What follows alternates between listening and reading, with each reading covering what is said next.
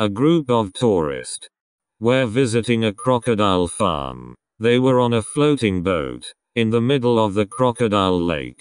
The owner of the crocodile farm shouted, "Whoever can jump in the lake and swim up to the showers will receive $1 million. Immediately after he shouted, a man jumped in the lake, with fear in his eyes. By chance he managed to reach the showers unharmed. The owner shouted, "We have the winner," and he was given $1 million. They celebrated with his wife. That evening when they reached the hotel where they sleep, the man said to his wife, "I have something to tell you. I did not jump in the lake by myself. Someone pushed me in the lake." The wife smiled and said, "It was me who pushed you in the lake." With surprise in the man's eyes, he asked why. What's the moral of the story? In order to be successful, you need to take difficult risks. If the woman didn't push her husband in the crocodile lake, they would not have $1 million that changed their life. And don't call problems bad. Some problems come to lift us up at the end. Don't forget to subscribe to this channel. I am Sam Wizzy. Stay tuned for another interesting story.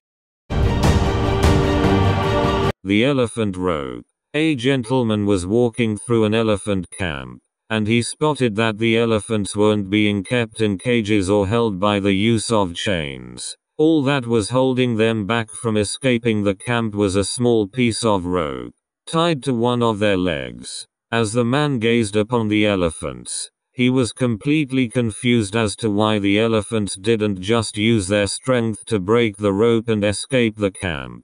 They could easily have done so, but instead, they didn't try to at all.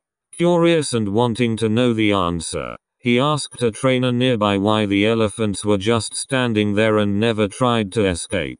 The trainer replied, "When they are very young and much smaller, we use the same size rope to tie them, and, at that age, it's enough to hold them. As they grow up, they are conditioned to believe they cannot break away. They believe the rope can still hold them, so they never try to break free." The only reason that the elephants weren't breaking free and escaping from the camp was that over time they adopted the belief that it just wasn't possible. Moral of the story: no matter how much the world tries to hold you back, always continue with the belief that what you want to achieve is possible. Believing you can become successful is the most important step in actually achieving it.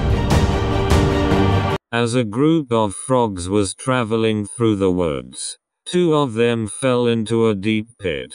When the other frogs crowded around the pit and saw how deep it was, they told the two frogs that there was no hope left for them. However, the two frogs decided to ignore what the others were saying and they proceeded to try and jump out of the pit. Despite their efforts, the group of frogs at the top of the pit were still saying that they should just give up, that they would never make it out.